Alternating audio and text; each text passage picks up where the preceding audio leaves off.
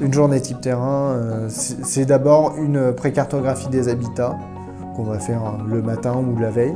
Et puis après, on se rend sur le terrain en fonction des accès possibles. Et puis arrivé sur site, on va commencer à identifier les espèces, faire une liste flore, pointer les espèces exotiques, pointer les espèces patrimoniales, protégées, menacées.